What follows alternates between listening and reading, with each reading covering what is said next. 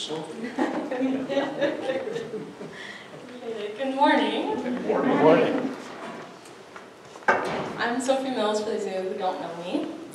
I wanted to start with a couple of verses that me and all the people that I was with kept coming on our hearts while we were there. So I thought it was a perfect place to start.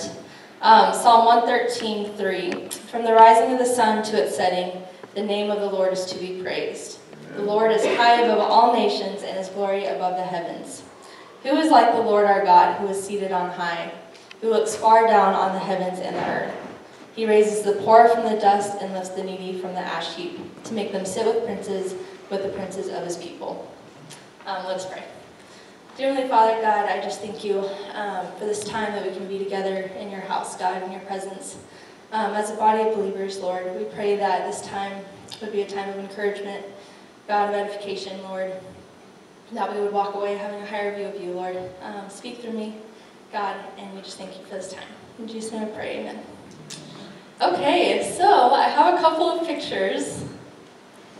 We'll get to that. So for those of you who don't know, last February 8th, I was in Mexico for 2 months.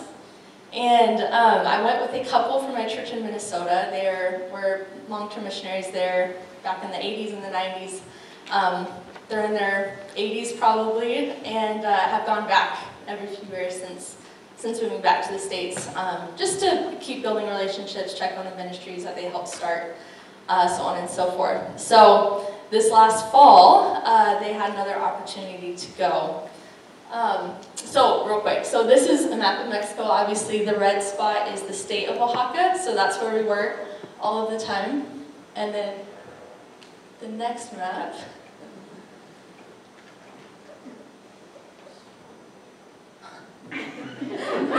kids songs also. So this is the state of Oaxaca, just a picture of it cut out. Up on your upper left, the words are really blurry, but that says Huahuapan. So we were there first, and then we headed straight south, it's not on there, but to a place called Tlaquiaco, and that was in the mountains. And then we went down to a place called Mancuernas, but that was by Pinotepa Nacional, down the bottom left. So just to give you guys an idea of where we were, since we were there for so long, we got to go to all 3 places and have a few weeks in each spot. So back to the story. In the fall, we were originally supposed to go for 3 months. The husband of the couple I went with, he had driven down all the way, a very long journey, so that we could have a car to go to all the places. And my role, kind of, was to travel with the wife to Mexico. She is in poorer health. The husband is really good health. She's in poorer health, and it would be difficult for her to fly alone. And so I was her companion, essentially. So I had flown to Minnesota to fly down with her, and the Lord changed our plans drastically. She's diabetic. She ended up getting really sick. So her husband's already in Mexico. We're in Minnesota trying to figure out how to get there. Our flights end up getting changed multiple times. It's a 4-day process of us, either our planes getting delayed, our planes getting canceled, and then she got really sick. She ends up being in the hospital for 3 days, I think, so I'm there with her in the hospital. Her husband's in Mexico thinking, what do we do? So he ends up coming home, long story short, and I came back here and kind of assumed this isn't supposed to happen, even though it seems so clear, this isn't going to happen.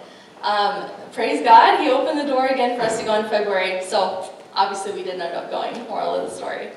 So our time there, so we were down in Huahuapan first, like I said, that's okay, it's not up there, but we were in an orphanage to start with.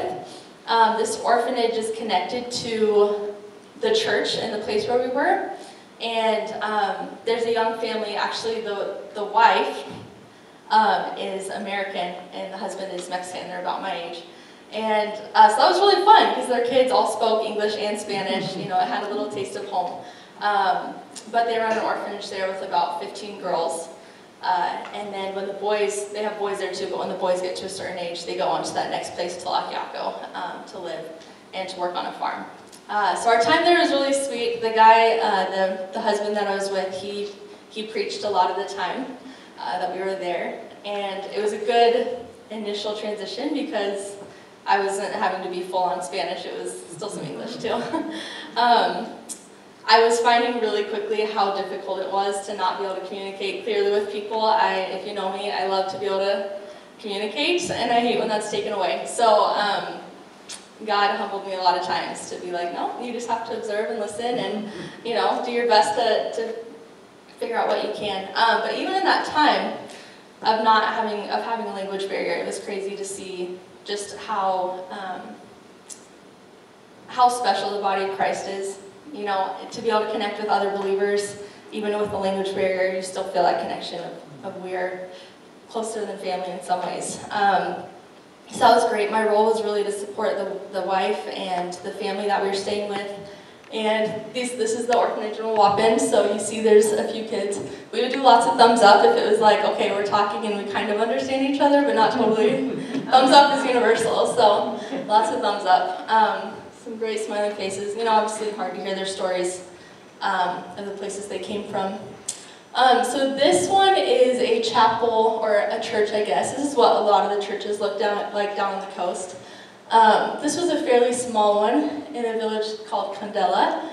And so we would go there in the evenings, and the guy I was with, he would preach a lot of the time. This church, though, they said even 10 years ago, this village was completely drug-ridden, super dangerous. So the fact that they have a church that is still thriving and functioning is amazing, yeah. So if you see in this picture on the right side, there's a guy in a blue shirt and then the older guy next to him. His name is Abel, and he was really one of the first. He brought the gospel to this part of the coast for the first time. So the guy I went with, he had shared the gospel to him, and he lives down there, and then he's continued to spread the word of God. So that's been like 40 years. And so again, to see the work that he's continuing to do, even when the people I was traveling with aren't there, is amazing. This was just a soccer game in Mexico. So this was on the farm in Tlacyaco, the mountain village, where we were able to go and serve them too. So again, it was an orphanage, but it's the older boys, and how they do it is they can stay as long as they'd like. They can stay and work and help contribute to the farm and have a safe place. A lot of these kids' parents were in drugs, and they were abandoned a lot of the time. So it's awesome for them to have a place to come stay. And then this was also in Tlacyaco, the mountain village. Again, just another man of faithfulness. His name is Filiberto, and he's one of the guy, Tim, that I came with, his good friends. He goes to the market every day still. He just turned 90. He goes to the market every day, this huge market, unloads all his stuff. He has Bibles and different materials. And I mean, just while we were sitting there with them, he went up to this guy and was sharing the gospel and praying with them. And again, for him to be so faithful at his age, he's still traveling out to a lot of the smaller villages. So in this area, there's a ton of Catholicism. I mean, generally in Mexico, you know, that's what you'll see. But then even in these villages, you'll see a lot of Mixteco Indians or different tribes, and so they have a lot of their own gods too. And so even in this part where we're at, it's fairly dangerous for him to be, you know, a believer sharing like that in the marketplace, you know.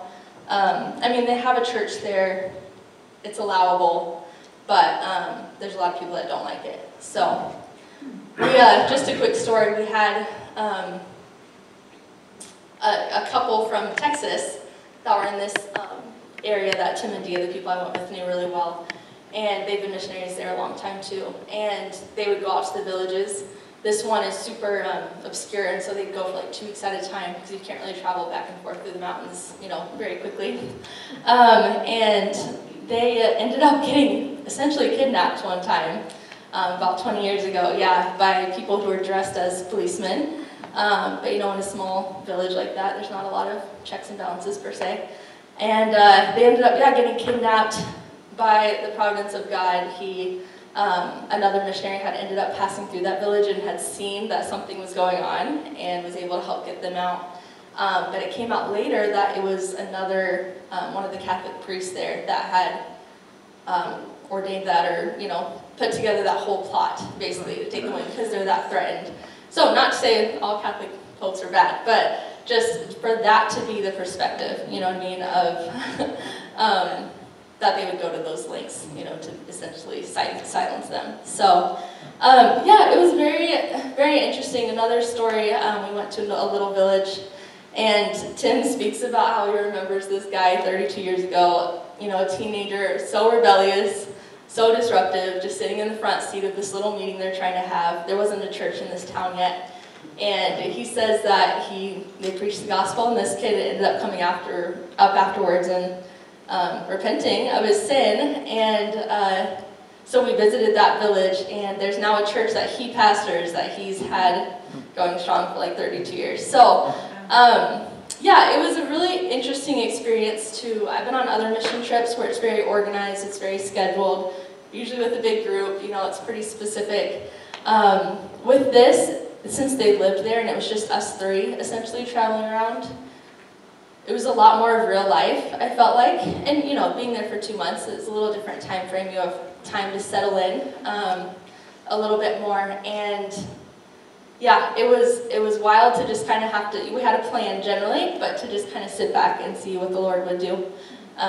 Be able to connect in different ways. The people on the coast, so not this place, but that other church I showed you, church meetings down there are no less than 3 hours, for sure. It will not be less than 3 hours. It's hot, you're sweating, everyone's, and we had meetings 6 out of 7 nights, probably. I mean, you had your specific Wednesday and Sunday, but different villages, there's always something. But just kind of their dedication to the Word of God and worshiping together was so admirable. There was a distinct difference between those that were believers and those that weren't in all areas of life. If I saw someone on the street, I feel like you could easily, not that it was always legalistic in what they're wearing or not, but even in the interaction, we interacted with a lot of non-believers, but it was very clear, that they were truly transformed, and I appreciated that so much. And just the times of testimony, a lot of these 3-hour meetings, if it was more like a Bible study and not a full service, it was a lot of just sharing testimony of how God was healing and moving and things that were happening day by day. It wasn't like this once-in-a-lifetime thing. So for them to have the faith that those things could happen, and also then be so diligent to thank God for them and remember them, was really neat. A huge praise, the lady Dia that got really sick before we could go. She did so well health-wise. I mean, she just was like thriving, walking distances she hadn't walked in 10 years. I mean, she, with her diabetes, she has some blood vessels that were bursting in her eye, and so her doctor had said, you may have to travel back to Oaxaca while you're down there and, go see someone for an injection. And her eye started getting irritated one day, and we prayed over her, a group of us, and the next day, her eye, there was no redness, just that God was so faithful. You see how the timing of His ways was the perfect timing for us to go and come back. But yeah, I just wanted to read one more passage. Actually, 2 more. They're short, don't worry. So first of all, like I said, Tim, who I went with, he preached a lot of the time.